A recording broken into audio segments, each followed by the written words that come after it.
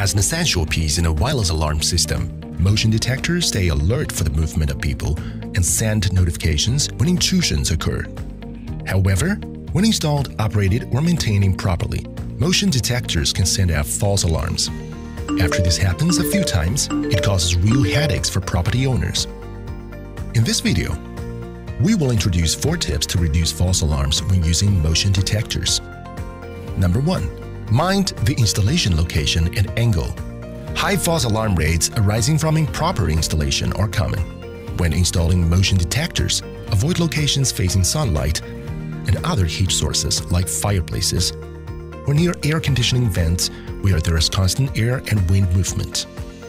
If you have no other option but to install a motion detector under such conditions, a dual-tech detector would be a better choice than a PIR cam.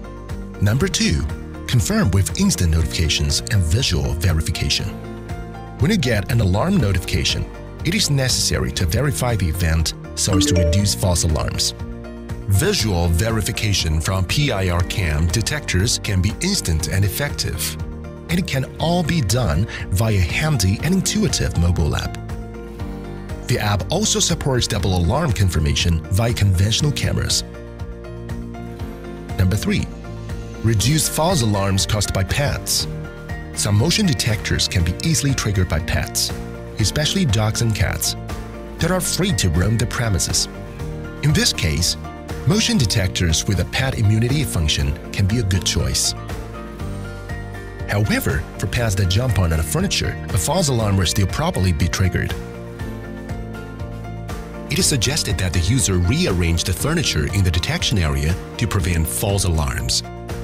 Number 4. Conduct regular inspections and maintenance.